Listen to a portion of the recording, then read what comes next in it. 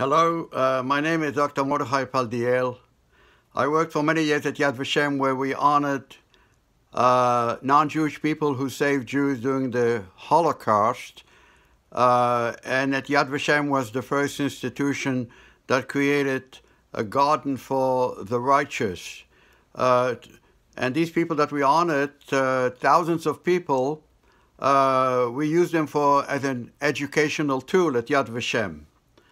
But now the time has come when we have to expand the message, and we have to honor people that saved other people, that helped them in different ways, not necessarily during the Holocaust, but in many other cases of tyrannical regimes, people that are persecuted for no guilt whatsoever, whether it's in Bosnia, whether it's in Myanmar, whether it's in Cambodia or in Africa or in Paraguay or whenever.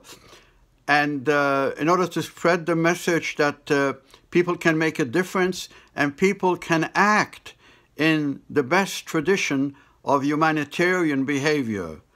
So we are very privileged that many years ago, my friend and colleague, Gabriela Nissim, created this organization called Gariwo, and he has installed a garden for all these good-hearted people, the garden for the righteous, the first one and the most elaborate one, which is in Milano, in Italy. And some other gardens have been also established in different parts of the world. And so it is my hope that we will also have in the United States, in Washington, D.C., next to the Holocaust Museum, also a universal garden for the righteous. And we'll have it in many other countries. Okay? So thank you very much, Gabriel Nissim, for your wonderful work that you have done in spreading the message. And on this occasion, I want to thank the European Union for establishing the date of March 6th as the day of the International Righteous Among the Nations, honoring people, humanitarians, who act in the best tradition of the rules of civilization and moral behavior.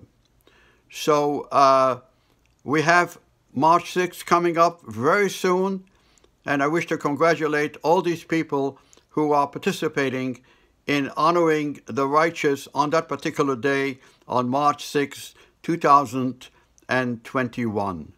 And I will do my best to be helpful.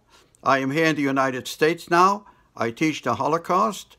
I am a member of the Sousa Mendes Foundation, and I will participate with Gabriel Nissim and with Gariwo in spreading the message of good behavior, righteous behavior, humanitarian behavior. This is what we need now as examples for millions of other people. So thank you very much, and hope to hear from you soon.